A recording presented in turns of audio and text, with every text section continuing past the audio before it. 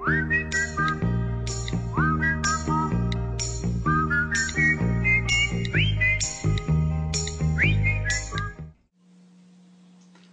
to BrightFingers, a new approach to learning how to touch type.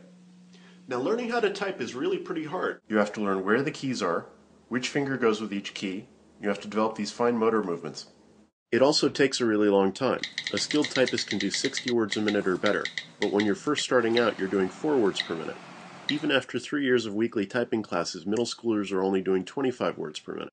So it takes years to learn, and like learning the violin or the piano, it's all about practicing. You have to practice, practice, practice. Me, I can be a pretty impatient learner when it comes to some things. I tried learning to type twice and didn't succeed. It was just too boring and repetitious. So I thought, what can we do to make learning to type easier?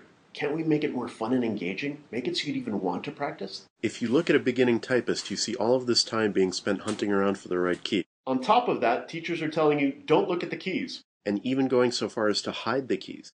But you don't know where the keys are when you're first starting out. You have to look at them. So I wondered if we could flip things around, say it's okay to look at them, even encourage it. Why can't we show you which key to press, even light up the way? Because then we can transform the learning experience. We can eliminate hunting altogether.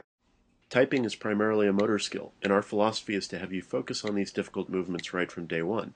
Later, it's much easier to fully learn where the keys are because you've had all this practice and acquired this muscle memory.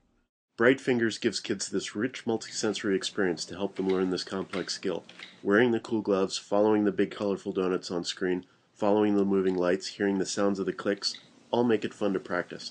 BrightFingers then, the fun and easy way to learn typing. Please read on and learn how you can help us bring BrightFingers to market. And thank you to all of our friends for helping us get this far.